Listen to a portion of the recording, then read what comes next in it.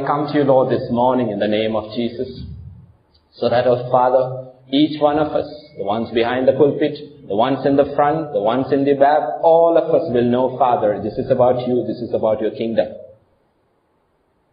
Not about any one of us.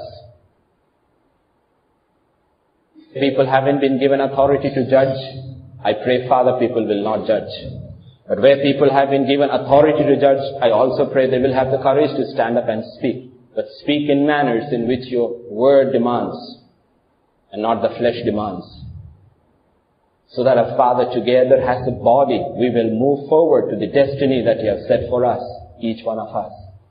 And today, even as we look into your word, the word you have been speaking to us, to me and to them, first to me and then to them, Father, I pray the word will continue to work in each one of us. Each one of us. Oh, Father, in Jesus' name we pray. Amen. Let's quickly turn to the Gospel according to John.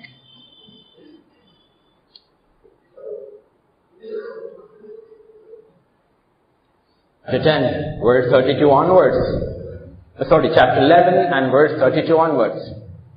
We are hearing.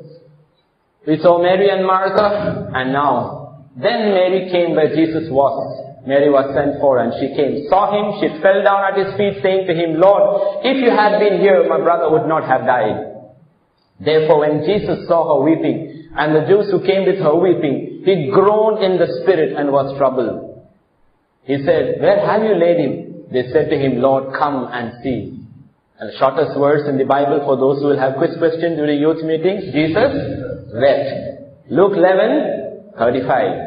Then Jews said, see how he loved him. Why are we reading it all in detail? You will see in a crowd there are many opinions. Many people have many things to say. All of that is not true. All of that not is true. They will also have comments.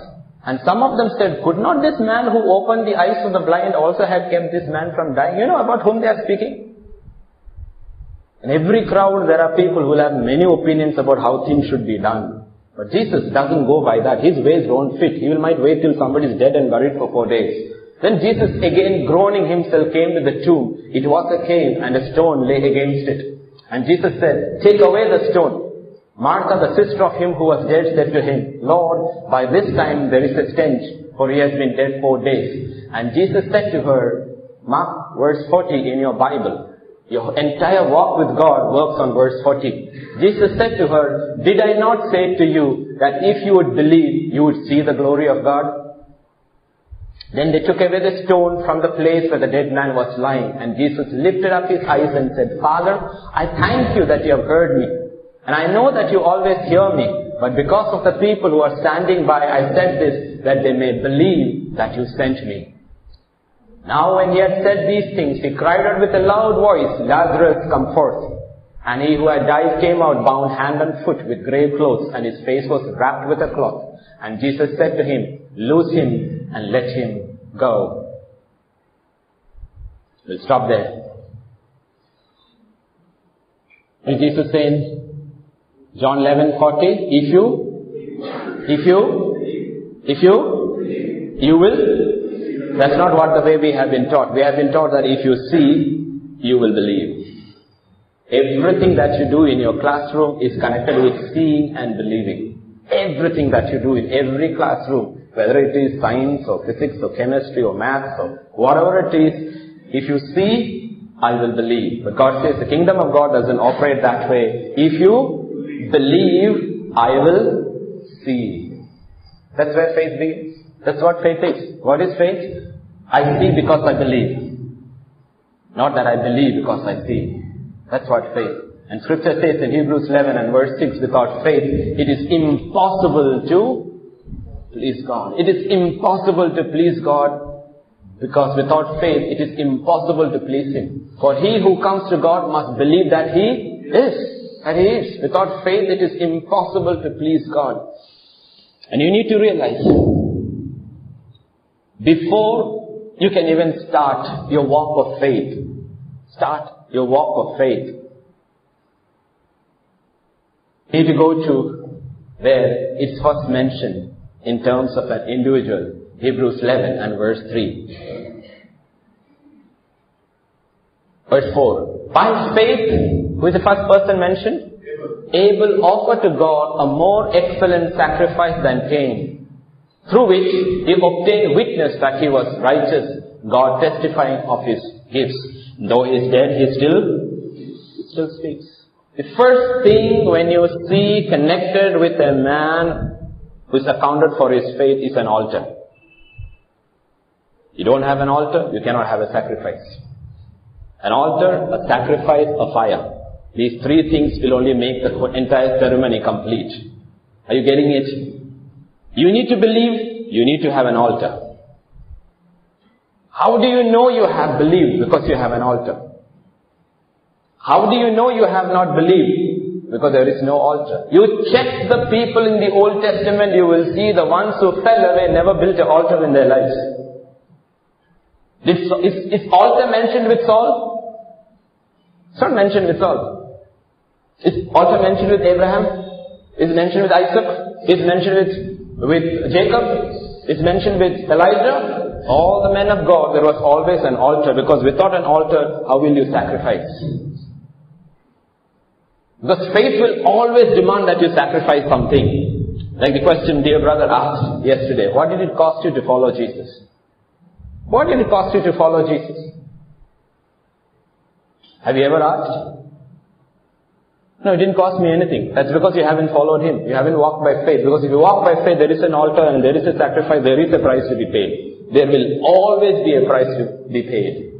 What did it cost you to follow Jesus? There is an altar. There is a sacrifice. Because without faith, it is impossible to please God. All your works are pointless and meaningless. You can be the best in the flesh, but in faith, the only thing God looks is, do you have an altar? Do you have a sacrifice? If the altar and the sacrifice is there, He says, then the fire will fall. How did, I ever asked this question, how did Cain know God accepted Abel's sacrifice? Is it written there? It's written Cain was angry. It's written Cain was angry. It is not written why Cain was angry. How did Cain know that Abel's sacrifice was accepted and his was rejected? You have to read the rest of scripture. Whenever God accepted a sacrifice, fire came down from above. So Abel and Cain came with sacrifices, and the fire fell on Abel's and Cain's was left like black. Why? Because the altar always talks about consecration. Abel was consecrated to God's word. Cain was consecrated to his understanding of what should be given to God. Sometimes we come with great understanding of what I need to give God. And we realize, why have I left the church without feeling anything? I don't feel the fire of God at all. Because God doesn't want you to come with understanding. God wants you to come with faith. And faith will cost you. Faith will always cost you. And Abel came by faith. In the eyes of understanding, his offering looked terrible. In the eyes of understanding, Cain's offering looked wonderful. But God doesn't look the way we look at things. He doesn't look at the way we look at things. He looks at things differently. And even today when we have come to the house of the Lord, He is asking, is there faith? Is there an altar in your life? Is there a sacrifice in your life? Then fire will fall. Salvation is free. Because there was an altar prepared for the Son of God, and there was a fire that fell upon Him on. You remember He says, there is a baptism that I need to undergo. That was the fire that He went through, the sacrifice He went through. Salvation is free. You and I did not. But post-salvation, God says, where is your altar? Where is your consecration? Where is your sacrifice? You need to realize, because they had an altar and they had a sacrifice, when their brother was ill, they could send word to Jesus. That was the reason. They could send word to Jesus and Jesus visited them. Did you get on your knees and seek Him? Did you search the scriptures before you gave out? Or gave anything? Did you pray before counseling? Where is the altar? Did you seek God first? Did you seek God's ways first? That's where you come to the altar, because at the altar a death has to take place. In the new covenant, the death is the death of your own self. of your own opinions, of your own ideas, your own understanding, your own ways, your own flesh. You come and say, Lord, I offer myself as a living sacrifice. You tell me what should I do. And you do that honestly from your heart, you will see the fire of God fall. And that fire is needed for, then the rest of the work to that is to follow. And then, everyone in the Bible who went to Jesus received a miracle. They had to go in faith. Do you know that? Everyone who went to Jesus received a miracle. There were skeptics, they didn't receive anything. There were doubters who didn't receive anything. But those who went by faith, whether it was a centurion or whether it was a Samaritan woman or whether it was a Canaanite woman, they received because they went by faith. Because there was an altar where they came to the end of themselves and said, Lord, this is what I believe. What is that the Roman centurion saw in Jesus? Have you ever asked? What did the Roman centurion see in Jesus to believe him? You have to read scripture very carefully. Luke chapter 7. One word is the clue. And when he concluded all these things in the hearing of the people, he entered Capernaum. A certain centurion servant who was dear to him was sick and ready to die. So when he heard about Jesus, he sent elders of the Jews to him, pleading with him to come and heal his servant. And when they came to Jesus, they begged him earnestly, saying that the one for whom he should do this was deserving. For he loves some nation and has built us a synagogue. When Jesus went with them, and then Jesus went with them. And when he was already not far from the house, the centurion sent friends to him, saying to him, Lord, do not trouble yourself, for I am not worthy that you should enter under my roof. Therefore I did not even think myself worthy to come to you. But say the word, and my servant will be healed. For what is the word stress on there? No, also. Where is that? I recognize you, Jesus, that you are a man under authority. And I recognize that I am also a man under authority. Therefore, I know it will work. That is how miracles work in God's kingdom. That's the key. He says, I also am a man under authority. I understand. You may be the Son of God, but you are under authority. You are not operating on your own. You are under authority.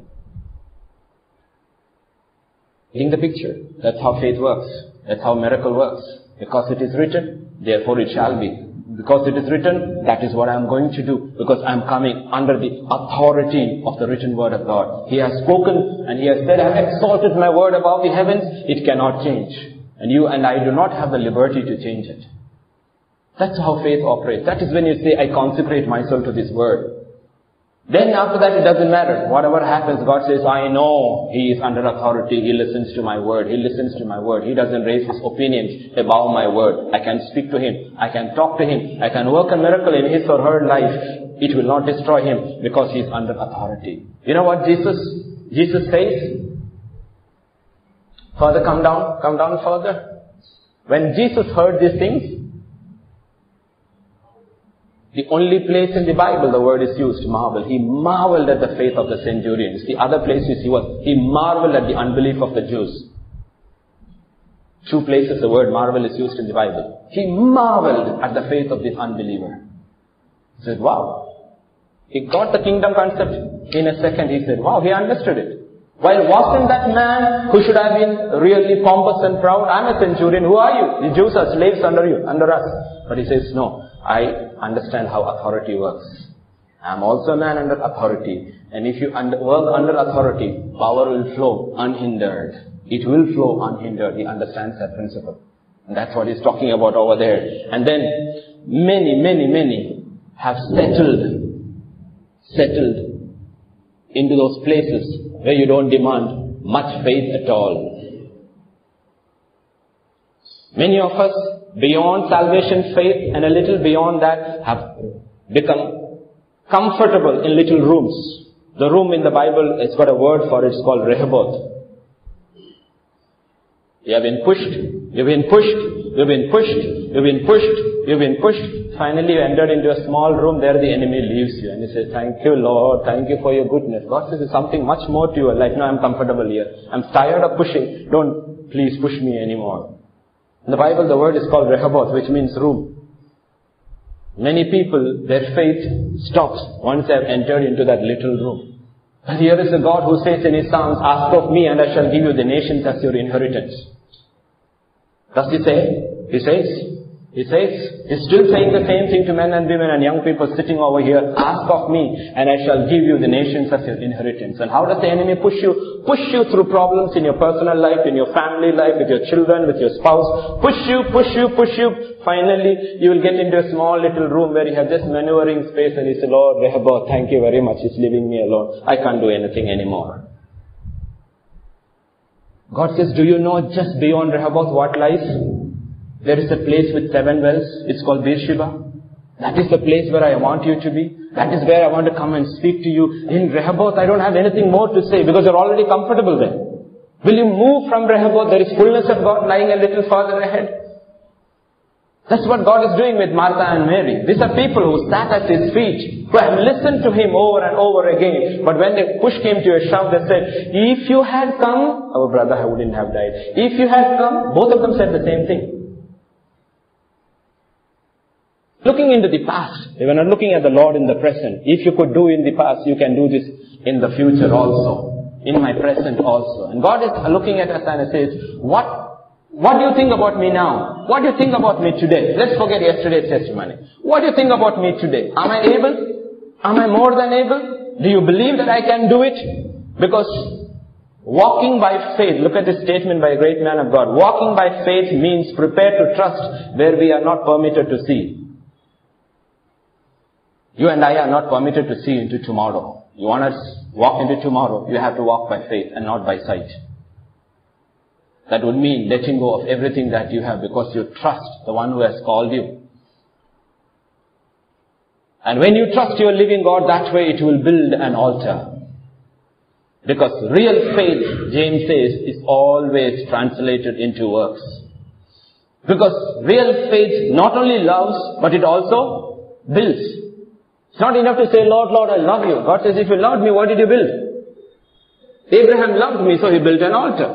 Isaac loved me, therefore he built an altar. Jacob loved me, he built an altar. The Roman centurion in chapter 7 and verse 1 onwards. He loved, he was a centurion, he was a Gentile. What did he do? Come first. Go there, that verse 2. For he loves who are you? Gentile. Whom are you loving? God's nation. What did he do? He built us a synagogue. If you have loved, God is asking, what did you build? What did you build? What have you built? What have you built? He's asking, what have you built? Does it say in the book of Haggai? Does it say in the book of Haggai? Come to the book of Haggai. Chapter 1 verses 3 to 9. He talks about all of building. He says, the word of the Lord came to Haggai the prophet saying, is it time for you yourselves to dwell in your panelled houses and this temple to lie in ruins? Now therefore thus says the Lord of hosts, consider your ways. You have sown much and bring in little. You eat but do not have enough. You drink but you are not filled with drink. You clothe yourself but no one is warm. He who earns wages to put into a bag with holes. Thus says the Lord of hosts, consider your ways, go up to the mountains and bring wood and build the temple that I may take pleasure in it and be glorified. Which is the temple? The temple is this. This is the temple, the body of Christ. He says, why are you not investing in my people? That's the temple I dwell in now. Why are you so obsessed with your careers? When you stand before me, I'm not going to ask you to show me your resume or your certificates. What about my people? You want a miracle, he says, what about my people? The centurion loved and he built. And Jesus said, your servant shall be well. Have you built? Have you loved? Have you built? I'm not talking about the offering that you put into the bag. That's what belongs to God. You haven't given anything. That's nothing. I'm saying beyond that. Have you invested? Have you invested in the lives of God's people, God's children? The suffering church, the persecuted church, the suffering ones, churches whom you know with your eyes and your ears, you know. Have you? Then how will God send you refreshing in the day of your trouble? Will He go against His own word? He will not go against His own word. He will not go against His word because He has bound Himself by His own word. Because He says, if you refresh, I will refresh. Otherwise, you will always have to use your card, medical card. John 11 and verse 21 and 32. Sometimes even when we build altars, deep inside, there is a voice of resentment, voice of accusation. Now Martha said to Jesus, Lord, if you had been here, my brother would not have died. Now you feel, okay, that is Martha. She was busy in the kitchen, so she didn't listen to the word as much as Mary did. Now Mary says, when Mary came down where Jesus was, she saw him and she fell down at her feet saying to him. Two different responses, two different women. One stood before him because she's the worker. She never found time to worship. So she stood and said, if you had been here, my brother wouldn't have died. The other was a worshipper who always sat at his feet. She fell down before him and said, Lord, the same words. If you had been here, my brother would not have died. The words did not change. Their attitude, their submission was different. The word in their heart was still the same.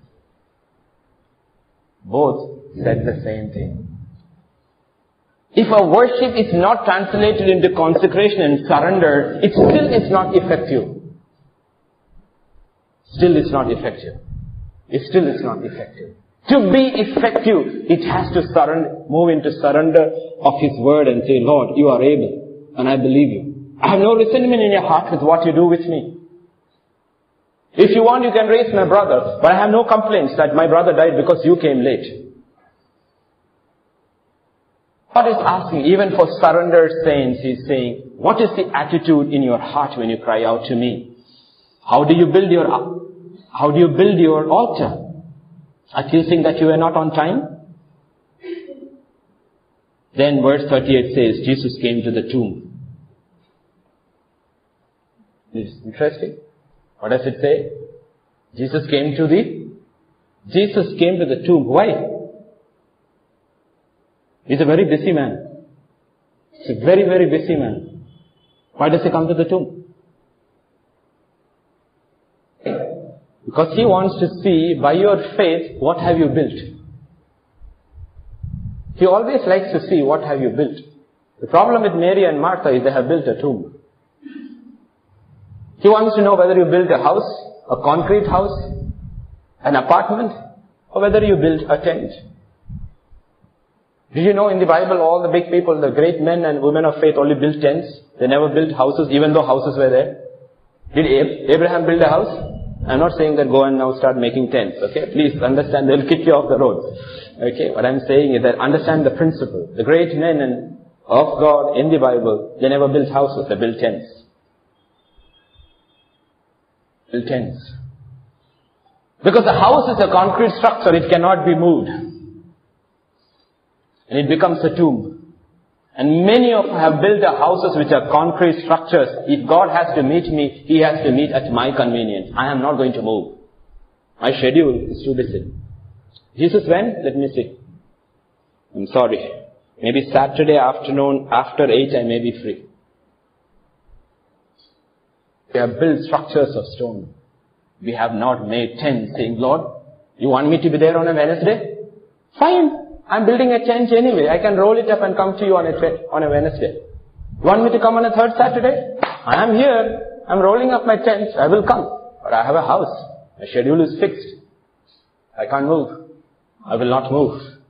That's why Jesus wanted to see what had they built. Where had they kept. He came to the tomb. And when He came to the tomb, He was groaning. Why is He groaning? Doesn't He know what He's going to do? Why is He groaning? Because He's doing at the whole fallacy of human effort from beginning till today. You're building structures which will all be destroyed one day when the fire falls. Structures where I did not have any part to play. Where you kept me out at the outer limits. Outer limits. You kept me on the outer limits saying, God, this much and not any far. Don't make me uncomfortable, please. I want to be comfortable. I want to be comfortable. Please don't make me uncomfortable. I will like Rehoboth, don't call me to Beersheba. Because Beersheba demands an altar. It demands an altar. You need to realize that there are people who have built tents, signifying in our lives, in this world doesn't matter. We are at your disposal, Lord. You can come and disrupt our lives, Lord, and you are never an intrusion into our lives. You are not an intrusion into our lives at all. That's how Lazarus and Mary and Martha lived. You can come anytime to your house, Lord, while you're passing through Bethany. 21st century, if you fast forward it, Jesus and disciples are coming. There goes Lazarus. Mary, Martha, what all should I buy? He's taken his scooter and say, where should I go? Chicken legs, drumsticks, vegetables? What is that you want? There is Lazarus shopping. There is Martha busy cooking. And there is Mary keeping him company. They did not consider Jesus coming into their house and an intrusion into their lives. Therefore, when death intruded into their life, Jesus said, I want to see where it is. I'm going to intrude into death today for your sake, because whenever I came, you had a place and a time for me. You didn't put me away. You didn't put me away. You did not put me away. You were there for me. You were there for me. Second World War, no, Vietnam War is over and the soldiers are coming back, and there was this young man who came and he called up his parents. Parents are very well-to-do, socialites, everything. And he calls and he says, Dad, Mom, I am back.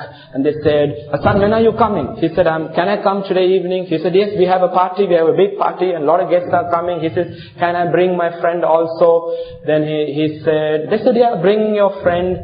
And then he said, but my friend has lost his hands and his feet. He's a cripple. They said, it's okay. You can take him around. But Dad, Mom, I'm not talking about that. I want to bring him and I want him to stay with us. The parents said, what? That cripple stay with us? And we look after him? They said, that's an intrusion into our lives. Later in the evening, they get a call. The call is from the police saying that in a particular hotel room, we have found a dead body of a cripple, and from his identity, it happens to be your son. He's not talking about his friend. He was talking about himself. And the parents said, you are an intrusion into our lives if you don't have arms and feet. God is telling us people will come into our lives without arms and feet. And I am the one who is coming in them. Do you find them an intrusion into your lives? That is when our faith fails. That's when our faith fails. Lazarus and Mary and Martha, they said, Lord, you are never an intrusion into our lives. So God said, when death intrudes into your life, I will also be there. But there is a problem. The problem is, between a miracle and them, there is a stone.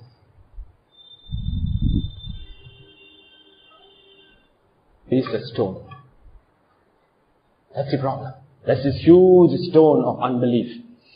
There's a miracle waiting. In your own eyes, what is it? What does she say? Come further down. She will say, the body has been in there for 4 days. Lord, by this time there is a stench, for he has been dead 4 days. How do you know? That's a testimony from inside, from behind the stone. You're standing on this side of the stone and already giving a testimony from off that side. Isn't that how most of us say when you're asked to do something? No, what's the point of doing that? Nothing is going to come out of it anyway.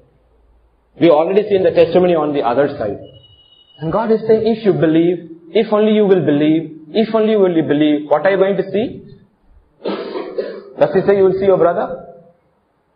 Does he say you will see your brother? No, he says you will see the glory of God. You're not going to just see your brother. You're going to see God's glory. You're going to see God's glory. Are you going to see God's glory? No. I've already seen the testimony on that side. It's always thinking, nothing can come out of my life. I am gone. I am miserable. Let me take out my best china and my cup and my tea and my teapot and let me have a pity party, because everything is over anyway. Because in Rehoboth there is very little room anyway to move. That's how most lives are. But we are not able to believe that He is able and is more than able. Because we are not willing to dig. We are not willing to dig into it. Superficial study of the Bible. Very superficial. God doesn't say that you will drink from the living waters if you scratch at the top.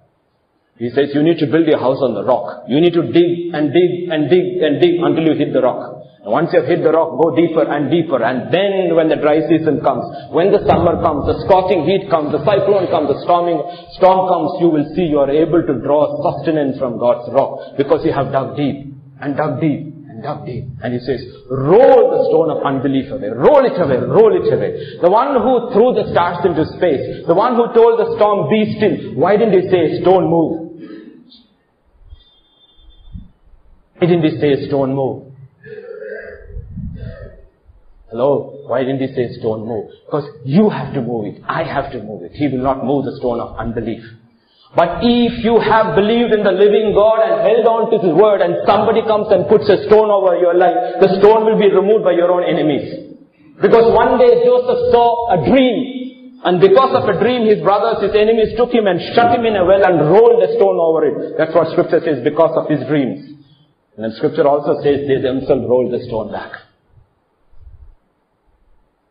Joseph didn't have to roll the stone back because he had believed. Because he had believed. You know that? It's written in the book of Daniel. Because he believed in the word of God more than the edict of the king, he said, I will not change the way I pray. I am going to pray the way I usually always pray. Here I am before the open windows praying. The next thing you see is he is in a den of the lions and the stone has been rolled over it. Next day you see, it is the ones who rolled the stone who comes and rolls the stone back and he is out. He doesn't have to move the stone because he did not operate in unbelief. He operated in faith.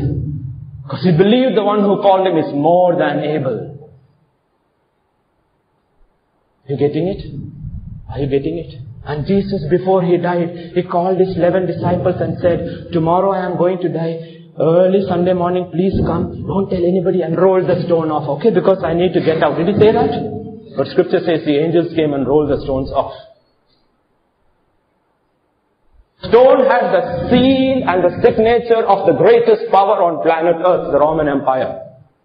It was sealed with soldiers standing on guard. But when the stone had to be rolled, it was rolled. Because when he died in faith by saying, Father, into your hands I commit my spirit. I know it will bring it back. And no stone can hold me back. No stone can hold me back. And God is asking, what is holding you back this morning from what you are looking for in God? What is holding you back? Where are you tied down? Where are you bound? What have you rolled over your life? The Rehoboth, what have you told? Rolled. We need to understand this difference. The question God is asking is, when you roll away the stone of unbelief, when you roll away the stone of unbelief, when then they took away the stone from the place where the dead man was lying, and Jesus lifted up his eyes and said, Father, I thank you, you have heard me. When Rennie rolls away the stone of unbelief in our heart, Jesus will, the high priest of our salvation, the high priest of our intercession, will stand before Father and say, Father, finally she believes. Oh Lord, I was waiting for this day. Finally she believes. And he will say, what you thought dead in your life, what you thought the enemy has taken away, what you thought was stinking and decaying in your life, let it come forth. Alive and well and new. Let it come forth. Let it come out. Why? Because she chose to believe. Chose to believe. And then he says, he who had died, very clear, came out. He came out. He came out. But how did he come out? Did he come out? He came out bound. What is that we call it in English? All these few characters. It's called liberty without freedom. Are you free? Yes. Are you able to do anything? No. Liberty without freedom. You're free. What is stopping you? Neither can you do anything. And God says, alive yet bound. Many are happy. Spiritually they are not walking at all. They are not walking at all. But they are happy. Why? I am out. Are you walking? No. Have you seen bound men walking? They don't walk, they shuffle. That's how they walk, they shuffle. And that's how most believers walk. They walk with God, is shuffling.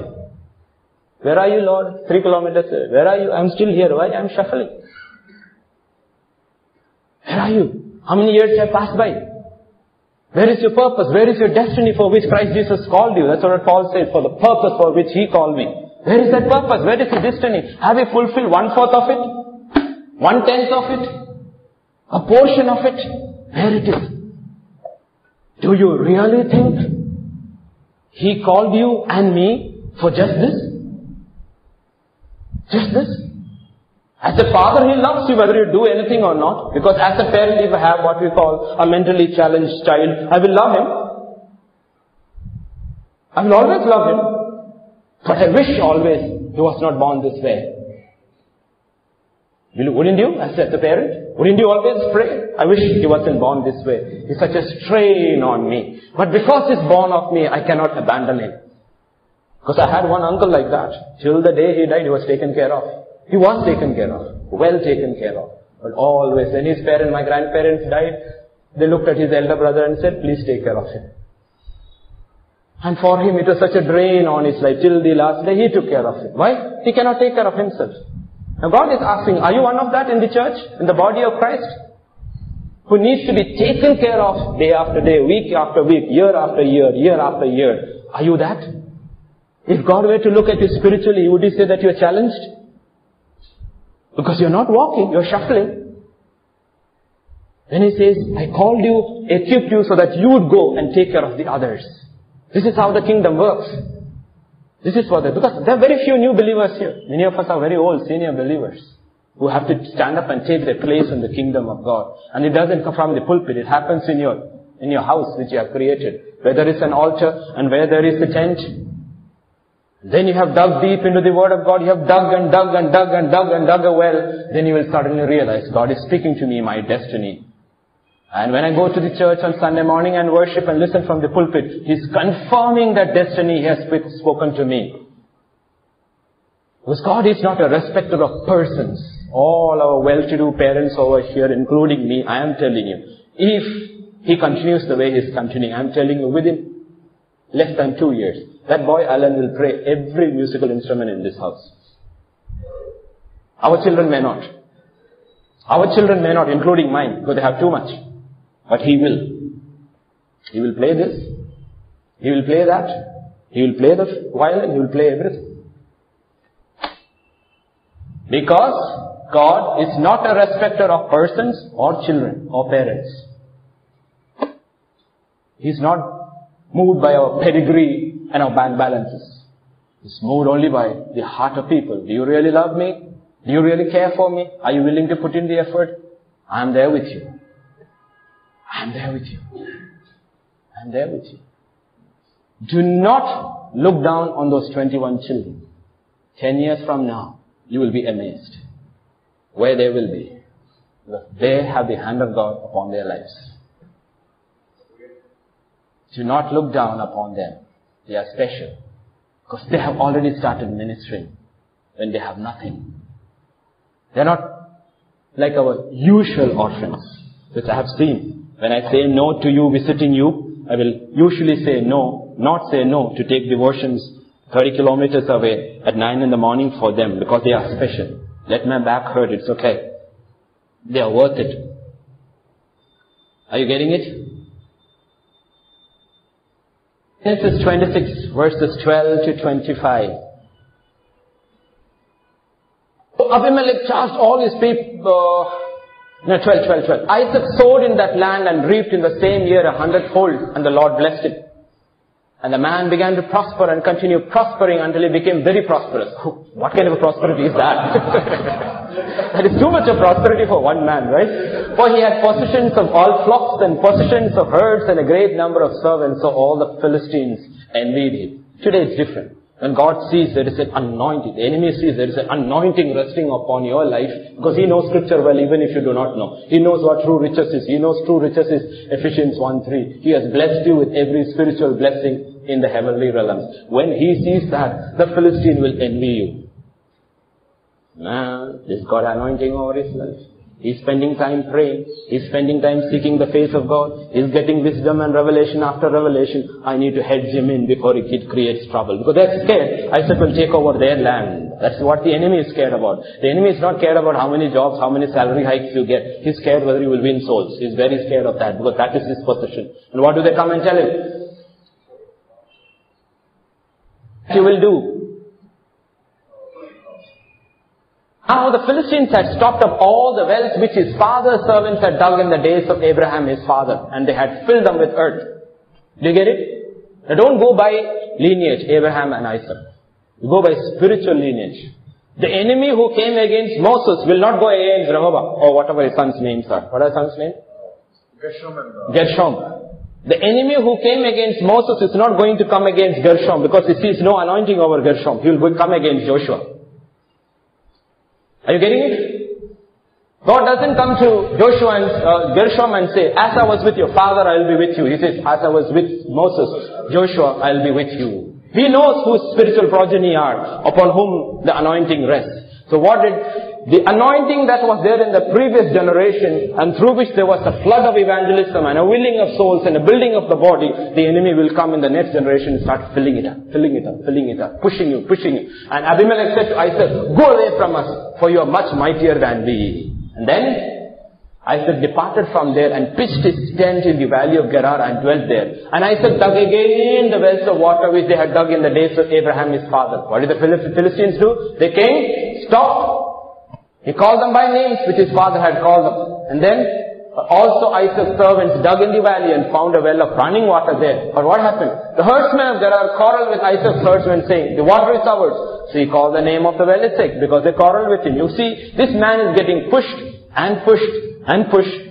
only because the hand of God is upon him. And then they dug another well. And they quarreled over that one also. He called it name Sitna. Then he moved from there and dug another well. They did not quarrel over it. So he called its name.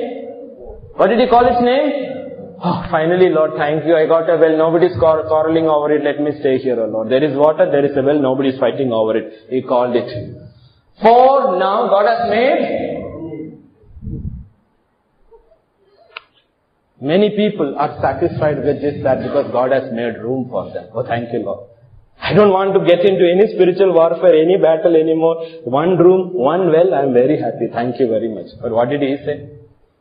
Then he went up from there. Yeah. Next one. What? Did he stay at Rehoboth? Did he stay? No. What did he do? He went up from there to... God doesn't meet you at Rehoboth. Because you're already satisfied with the things of God at Rehoboth. Why should he meet you there? He meets his people at Beersheba.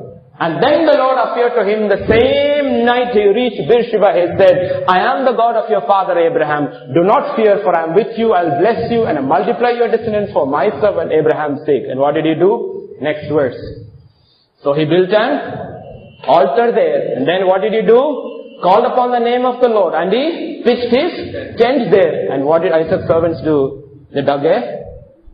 Did you get the message? Once you have moved from your seat of comfort, you will meet God there. God will meet you there. And then you will have an altar. He will appear to you. You will have an altar. You will pitch your tent and you will dig a well and you will be sustained. That's the testimony of Isaac. He built an altar, pitched a tent, dug a well. You want to talk about this man? In 3 words, what it is? An altar, not a house, a tent, and he dug a well. Where did he meet it? He met it at Beersheba. Why did God wait till he reached Beersheba? Because it is at Beersheba his father Abraham had met God and built an altar. So you can't stay at Rehoboth. You need to move to Beersheba. That is what God is trying to tell Mary and Martha. I love you. I brought you till Rehoboth. But I want to move you further with me. Never get satisfied with your life in me. You never get satisfied. There's much more than you see. Much more than you can think or hear about. Move from Rehoboth because many have got stuck at Rehoboth. Are you getting the message? We have communion. It's only 11:30. The messages may grow longer or shorter in the days to come. Don't worry. If you are at Rehoboth, you will leave. If you are in Beersheba, you will stay. I have been called to build a Beersheba, not a Rehoboth. So now as we go to communion, to the Lord's table, I would like the brothers who helped to come and the worship team to come. And we ask ourselves this morning, is there a stone of unbelief that I need to roll away? Is there a stone of unbelief that I need to roll away? If I have rolled that stone away,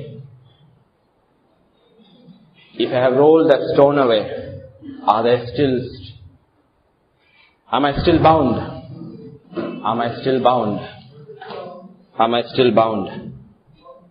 As we come, Father, even as we stand here in your presence, we thank you, Father.